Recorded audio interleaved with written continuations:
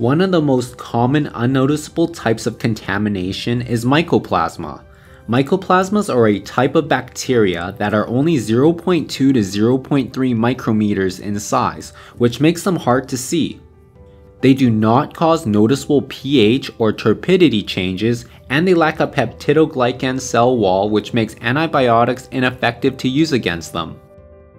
Like bacterial cells, once the Mycoplasma mafia infect your cell culture, it can cause cells to die as they can take up most of the available nutrients.